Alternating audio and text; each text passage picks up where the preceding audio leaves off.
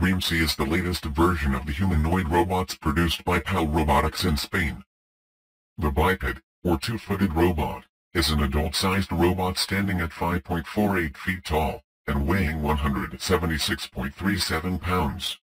Two Intel Core i7 CPUs power the brain of the robot. The robot is equipped with numerous sensors and devices to help it navigate and communicate. It has 4 omnidirectional microphones, speakers, sonar sensors, and stereoscopic cameras. Each foot is equipped with lasers that help the robot scan the environment and create a navigation map. The robot has a total of 44 degrees of freedom, including 3 for each hip, 1 for each knee, and 2 for each ankle.